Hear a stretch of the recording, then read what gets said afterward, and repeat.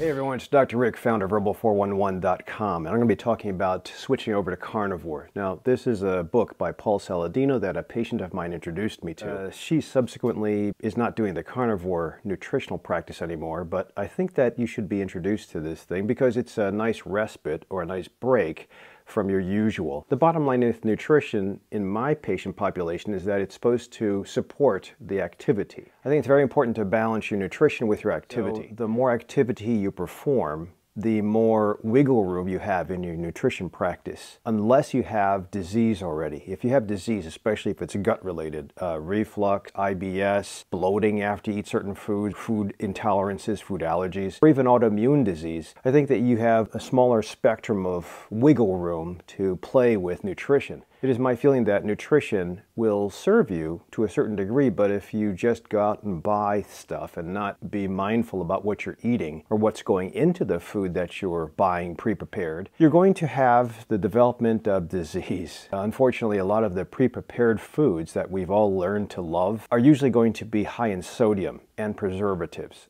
And there is good data in Western medicine that associates higher sodium intakes with higher blood pressures. Even if you're not having symptoms, you can't walk around with high blood pressure because eventually it's going to cause damage before you feel it. And then if you stay in that space of damage for at least a decade, you're going to manifest the disease. And usually it'll happen in your 5th decade or so. So it's hard for me to counsel young people on this is what's coming in about 30 years. So you better start minding your P's and Q's now. So I've decided the best way I can help my patients or my subscribers is living by example. And that's what I did as I tried this carnivore code. And I've done it about 3 blocks of time. And each time it's always served me, but then it stopped. That's why periodization is very important. It's also important to be setting goals, and when you get past a certain goal, you have to reconsider, okay, what's not working anymore. If you don't have a registered dietitian behind you or a certified nutritionist, then ask your doctor. If your doctor doesn't have the time or the bandwidth to guide you, then come and see me. I can see people virtually from a distance, or I can see people locally in my Hoffman Estates office. But being the bad guy, I have to tell you that you can't ignore Western data. Sometimes you have to scrutinize it and figure out, is the research out there biased, or was it done with the intent of just selling products? If you don't know how to read studies that are published on PubMed, then I believe it's up to your healthcare provider or your statistician to take apart the information, see how it pertains to you. And as usual, this is not meant to be a substitute for medical advice, so please take the information to your doctor's office, especially with your medical diseases, and see what they say, how you might be able to apply this in your lifestyle and your medical wellness. I've tried this 3 times, and each time I've always done experiments where I test my cholesterol and my inflammation markers before, and I'll test them after. The longest I've gone is about 3 months, and honestly, some of you worry if you eat nothing but beef and pork and egg and chicken and dairy, you'll have a cholesterol issue, as your doctor has told you, but none of my cholesterol is bumped up. I'll see if I can put links to my videos that I've done in the past, but you have to understand, this is only a study that is done with an N of 1, meaning it's only anecdotal in my case. There's a whole bunch of variables that I cannot exclude for. One is that I exercise all the time. 2 is that I try to always maximize on sleep with medicines, mindfulness, and the implementation of cannabinoids. And then I do have the bandwidth to manipulate my own nutritional practice on a regular basis. So I've gone from plant-based, pure vegan for about 3 years to the other extreme where I do nothing but meat for a couple months. As I mentioned before, my nutritional practices, I have to dovetail them into my activity levels that I'm doing. Typically, when I choose carnivore, I'll always go into the heavier hypertrophic type of exercise on my way back to the middle ground of Mediterranean diet. I just have to make sure I don't overeat. When I go into pure plant-based, which I will probably return to sooner or later,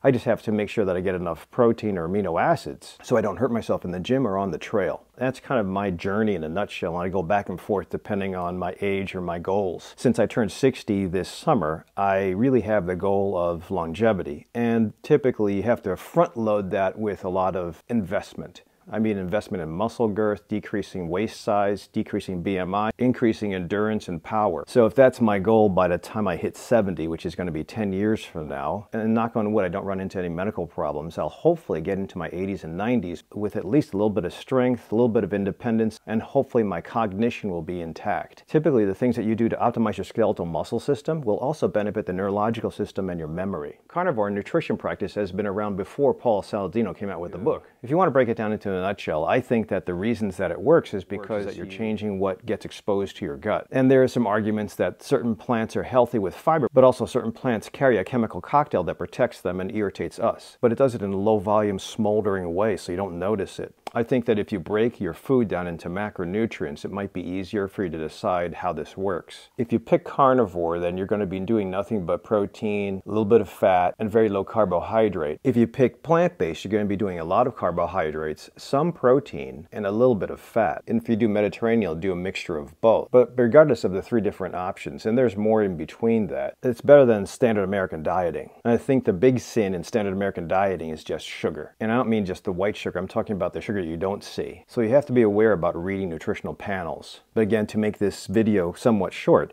I would always say if you're going to go from plant to Mediterranean to carnivore, pick a 2 to 3 month window. Also sprinkle in a form of activity weekly to match your nutritional practice. And hopefully you'll get to the end point with all your goals hit and gains as far as muscle mass, better digestion, better sleep, or less inflammation. And that's where I'd ask you to request from your doctor, can you get a panel of blood tests? Now list down the blood tests that I like, but you also have to make sure that it's covered by your insurance. Otherwise you get stuck with big copays. But moving forward, I think it's more valuable to have the data, maybe an imaging test, in addition to your blood pressure, your waistline, your fat mass, and maybe your VO2 max. Again, I think it's important to not ignore the information that's out there, especially with the ACC/AHA guidelines on cholesterol. If you're floating at elevated, okay, that's fair as long as you don't have that many medical problems. But if you're floating in the 190 range as far as your LDL, or your triglycerides are high, or your HDL is low, or you're a diabetic with high blood pressure, it's really important to understand or anticipate what's going to happen with your metrics once you switch over your nutritional practice. Again, that should be a conversation heavier with your dietitian, your physician, or again, go to my website and be an annual member. And we should be able to take apart the speed bumps and anticipate where you're going to have challenging times on your journey to optimizing your lifestyle. This is also important to understand when you make any kind of changes, whether you're going from carnivore to plant-based to carnivore, or you're doing some form of fasting, you're going to have some withdrawal. So when you initiate this thing that you switch over, again, having the end point of 2 to 3 months is very exciting. You can get your calendar, it gives you a focus and gives you direction, keeps you motivated when times are tough. Do not initiate your change during times when you have to take exams, when you're going to be going through an interview, when you're going to be putting a high cognitive demand on your brain, or when you're going to be doing some physical endurance. Those are the times that you do not want to go through withdrawal. And the withdrawal will be something like irritability, problems with sleep, brain fog. I've had some people have chest pain, muscle cramps, constipation, diarrhea, or mixtures of both, and just being crabby. But typically, whether it's caffeine, sugar, or excessive carbohydrates, the body usually adapts to the change in about a week to 10 days. You and your physician can deploy medicines to get you through that week, but hopefully you get over the hump and then you can get on to the rest of your journey. And please be cautious. Don't listen to some of the people online because they'll say you can do this and eat as much as you want. The bottom line with any of these diets is that total caloric intake has to match the activity, the sleep quality, and your personal metabolism. It is a little bit challenging to measure that. You can get a basal metabolic rate, but really if you use food tracking like MyFitnessPal or other apps out there, you should be able to know what you're doing now before you initiate your journey and kind of maintain at least the caloric intake to be about the same. Eventually you'll interpret what feels good, what doesn't feel good, the volume that serves you, and always take those metrics moving forward to make sure you're not falling off the edge. As far as the mechanics, I'd still keep it to 2 to 3 times a day. I'd anticipate what you're doing, especially if you go out to meetings or you have to pack your food, and make sure you budget yourself as far as how much you're spending per week or month. Always have variety. I think there are some carnivore practitioners that try to eat what's called nose to tail, meaning that they take skeletal muscle like a piece of steak, but they also try to get in their organ meats. And organ meats like kidney, liver, heart, they do taste a little bit on the bland side, but there are traditional dishes that make things taste a little better. Or you can buy it in desiccated form in capsule or powder. I think Dr. Saladino does a good job in breaking down the introduction and advancing it in certain stages. Now, if you choose to just maintain steak, egg, bacon, and chipotle, just really important,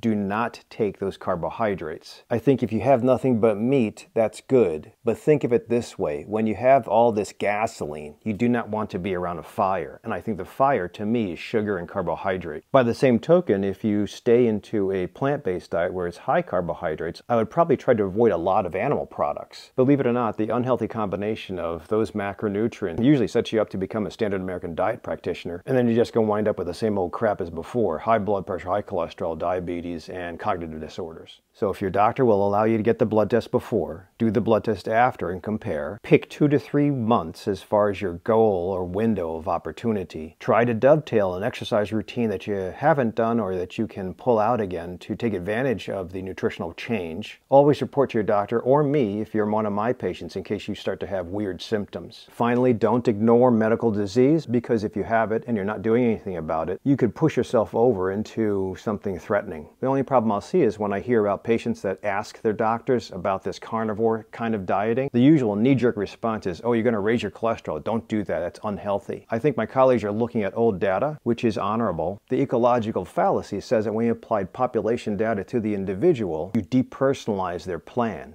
And if your optimization of lifestyle change is being put into an algorithm, you'll get population results. And you will not be able to maximize on individual success. And we all have driving factors that push us to continue on to the other side or maintain ourselves in our quest. But when the rug is pulled out underneath your feet, the motivation to continue anything is really low. And that's why I think you should have a nutritionist or a physician that's behind you to support and give you guidance through this journey. So I know I didn't talk about the details of this thing, but at least hopefully you'll start some conversations with you and your doctor, your coach, or your nutritionist. And again, I'm available for consult. If you need me, hit my landing page on Herbal 411 and follow the links to New Patient Consult. I can give you some general answers, so leave some questions in the comment section down below. Otherwise, don't forget to subscribe and maybe share this with other people who are on the same journey. And I'll see you at the next video.